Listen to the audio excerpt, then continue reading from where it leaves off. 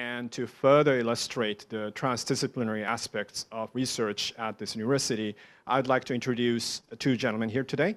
Assistant Professor Dr. OSAWA Hirotaka of the Faculty of Engineering, Information and Systems, and his student, Mr. Oishi Masafumi. So, welcome, gentlemen. Thank you for coming to the studio today. And Dr. Osawa, can you please introduce yourself? Yeah, thank you. My name is Hirotaka Osawa, and I'm working as a human agent interaction field, and I'm a principal investigator of the human agent interaction laboratory in University of Tsukuba. And here's Oishi-kun. He's one of my laboratory member. Could you explain? My name is Masafumi Oishi. I'm a first-year master's student. I belong to Osawa Sensei's laboratory. Okay, so let's talk about research conducted by Dr. Hirotaka Osawa. And so his work is on human-agent interaction, which spans not only technology, but also the humanities and psychology. So, Dr. Osawa, can you briefly tell us about your research? Okay. So human-agent interaction is actually a very broad area, and but there's two kinds of the category in the studies. One is studies about making an interface for the human and also the machinery, and that's pretending as an intentional agent towards the users. So we can make some kind of robot and also the virtual agent to the study on here. But also, we are studying about the intelligence, especially about the social intelligence. So we are also studying about some social games, like mafia card game or web codes card games, and also studying about some humanity area, like how the science fiction improves about the agent design of the humans. So there's so kind of the broad area, and yeah, that's interdisciplinary. Okay, thank you very much. I read up a little bit on human-agent interaction, and I'm going to ask you a question about it. Your research on human-agent interaction is based on the concept of anthropomorphism, yeah? Anthropomorphism, and in other words, it means artifacts that appear to have human intentions, artifacts that appear to have human intentions. So can you talk a little bit about anthropomorphism in your research, Dr. Osawa?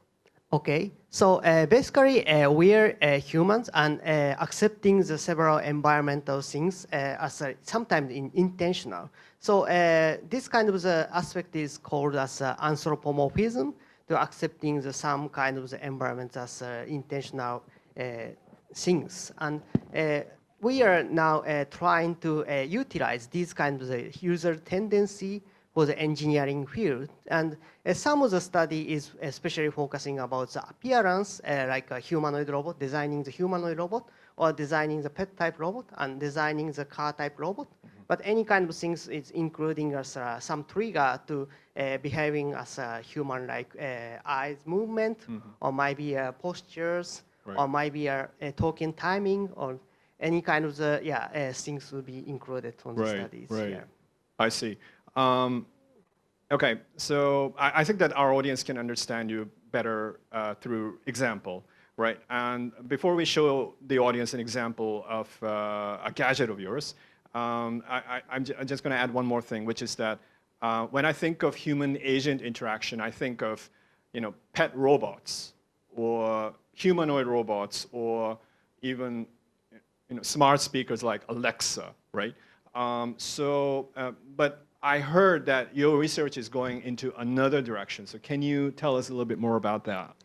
Okay, so I think here is my one of my study device. It's called the agency class. And this is imitating the human's behavior, like eye gazes during the interaction. And why this kind of the device is created is this is helping for the blind people's interaction. Basically, blind people cannot visible anything. That's a problem.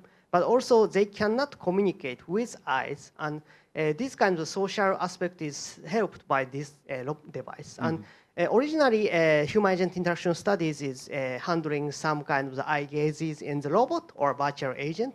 But these kinds of independent technology is also applicable for some kind of device to enhancing our social skills. And that's one of our laboratory's proposal to doing the, Okay, so my understanding is that it can enhance communication of, let's say, people who are unable to see, and people who are unable to communicate through the eyes, because, we take it for granted that we, that we can see and we can communicate through our eyes, but for people who cannot, this device can help them.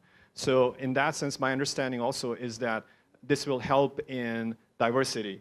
This will help in acceptance of groups like minorities, of different, of people with disabilities, people of different race or religion, or sexual orientation or something like that, right? So in that sense, you are creating like an extension of the human body through technology. Okay, that's very interesting. Okay, I'm just going to change the direction of the interview a little bit, and I'm going to talk about manga. Okay, so in Japan, I think everybody knows this.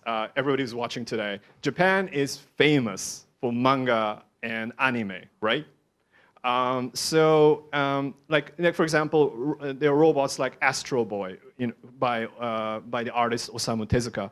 There's also Mobile Suit Gundam, or maybe rings a bell, or maybe nowadays Evangelion, right? And many more. There's so many stories about robots and robot suits. So I think that many Japanese researchers and scientists have been inspired by this genre. So can you talk to us about that? Has manga and anime culture affected you, inspired you?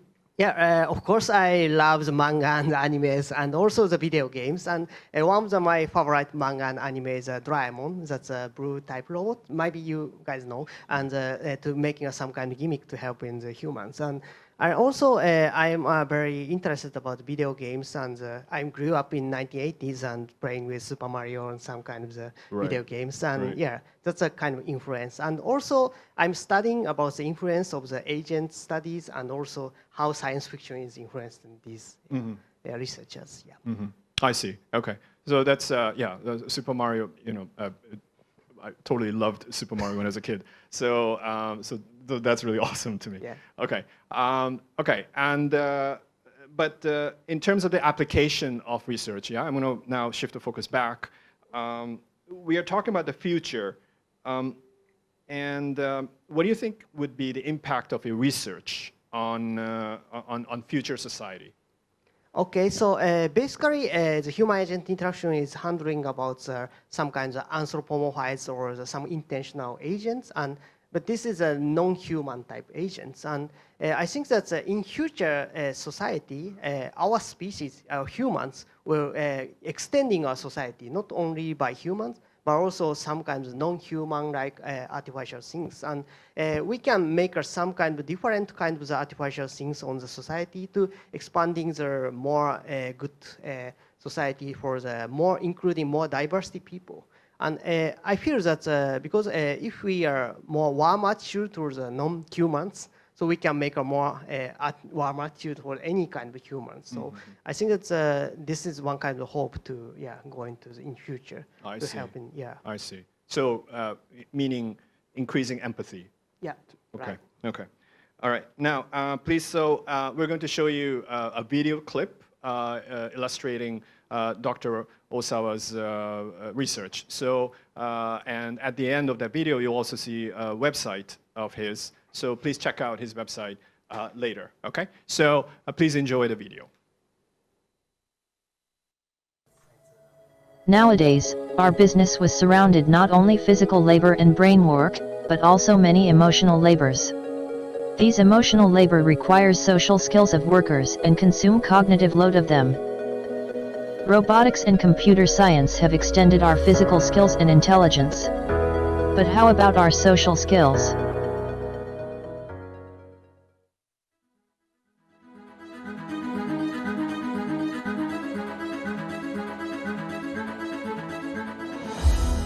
I developed a robotic device, called Agency Glass, to extend our social skills and to decrease our emotional labor. This glass supports our emotional work with HRI technologies. The glass has several sensors to behave appropriate eye gestures according to both users' behaviors and environmental conditions.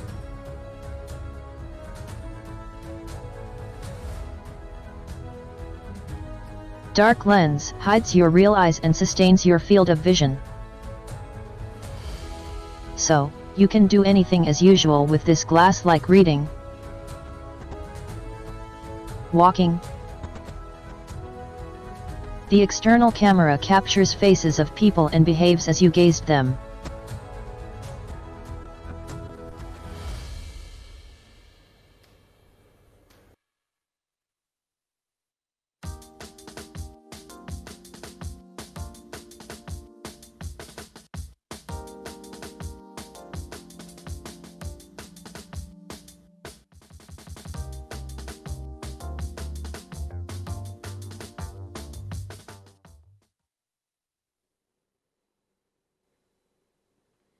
Okay, so thanks very much for watching, and hopefully you have now a better idea of Dr. Osawa's research. And again, this is just one example of the many things that he's doing, and also my understanding that he has many students working in his lab, and one of his students is Mr. Oishi. Mr. Oishi, hi. Can you please tell us about your research? Yes, my research is on whether human makes social comparison between myself and agent. Social comparison is comparing oneself to others. Human has a desire to evaluate their own ability and opinions. If we have a numerical measure of ability, we use it to evaluate. But if we don't have a numerical measure, such as how good player at the soccer, we use social comparison to evaluate ability. Social comparison has also the effect of improving self-evaluation and inspiring. I thought this effect can be archived through human-agent interaction, such as communication with social robot or chatting with a virtual agent. It can be effectively used in educational content. So we created and implemented an experiment in which participants compete with agent in a typing task. We were able to confirm that humans make social comparison between myself and agent in human-agent interaction.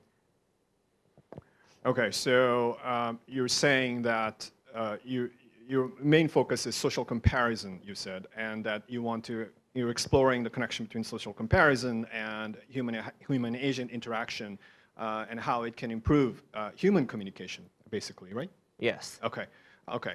All right, that's very interesting. My next question is, how do you find fun in your research? How do you keep it interesting? And I enjoy exploring what no one else knows. In particular, I enjoy discussing the result of experiment with laboratory members and OSAWA sensei. Okay, great. Thank you very much. So I understand it very well. Also, Mr. Oishi, you entered Tsukuba University from undergraduate years, and then now you're a graduate student. So what is why did you choose the University of Tsukuba, and also ultimately, why did you choose Dr. Osawa's lab? I have been interested in coexistence of human and agent.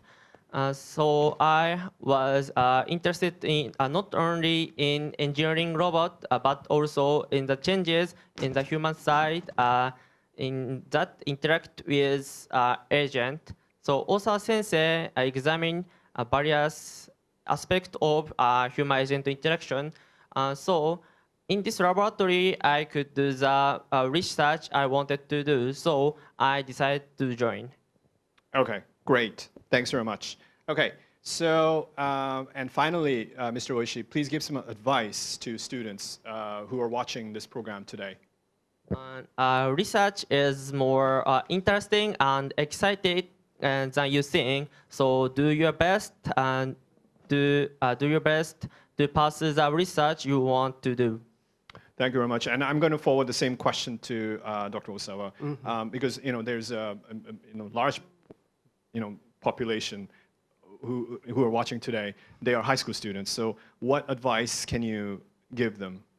Okay, so there are two things. One thing is you need to study hard for science and technology or some kind of studies. But I want to say other things. So the research is not just a study. So in the research, you need to find the original way and making some kind of new goal to doing some unique studies sometimes. So in that case, so sometimes it might be provocative, or sometimes might be someone think it's crazy, or sometimes might be criticized on here. But in that case, so if you have a logic to doing some research, so you don't need to be afraid from anyone's claim. So to doing this research, so you might need some kind of multiple skills. But in University of Tsukuba, so there is so much of the different areas professor, like a humanity field to the science field. So actually, several our study is supported by the humanity areas professor. So so I think it's doing the research with several multiple areas with help and doing the good things in University of Tsukuba. Yeah. Right. So I think that you're talking about courage in a way. Yeah. That of course you should study, and you should have you should learn methodologies, and you should learn skills. But at the same time, when it comes to research, exercise your imagination, of course, but also be in an environment which is supportive, and also have the courage to, of course, making sure that the logic is correct. Then you don't care about what people say. Yeah, someone might be laugh you, but people might laugh. Yeah. Okay, so that's really a good message. Yeah. Okay. So thanks very much. So I am going to pick some questions from the audience now. Okay, so let me see. Okay, so I'm going to ask a question to Mr. Oishi, actually. What sort of research are you looking forward to in the future, and why? Yes, I want to do the research about rival relationship between human and agent. So rival relationship has effect of improving self-evaluation and inspiring. So I used it to human-agent interaction. Okay, great. Thanks very much. And I'm going to pick one more question, and so this is for Dr. Osawa. The question is that I think we are exploring the potential of artificial intelligence, and so what are some of the things that concern you in AI research? Okay, so I'm concerning about the invisibility or the illogic and based on the machine learning methods. So sometimes nowadays machine learning method has a very good answer on some tasks, and that is a good point. But sometimes there is some data including some prejudice or some kind of discrimination on here, and that makes some kind of the prejudice from the people to the decision to selecting the people or selecting some kind of the category. So I think that's for creating some more good society, we also need to make some rules and visible rules on during the community to creating it. So in this case, so we also need to focus on how the artificial intelligence is actually doing it. And also, I think it's more important is that artificial intelligence always anthropomorphized to be accepted in people. But actually, nowadays technology, so it is just a tool, but some people might be use artificial intelligence for the bad purpose. So we need to be careful about, and that is a really good thing to do. Okay, so that's an important point. So you're talking about the ethics of AI, AI which is fair, which is cognizant, or is not prejudiced. It's fair to all people. Yeah, right. So that is one aspect that we need to focus on. Okay, Great. So yeah, so that's about it for questions. Thank you so much, gentlemen. Please stick around till the end. We're going to ask more questions to you later. So thank you very much. And yeah.